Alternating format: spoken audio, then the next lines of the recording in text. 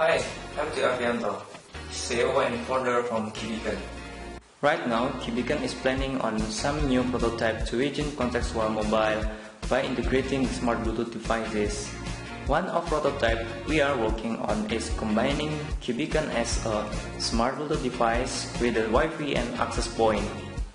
By combining both the hardware, we will enable to do installation and placement. This hardware can be placed in some public space, such as a retail store. Merchant will send push notification to customer smartphone and give promos and special offer.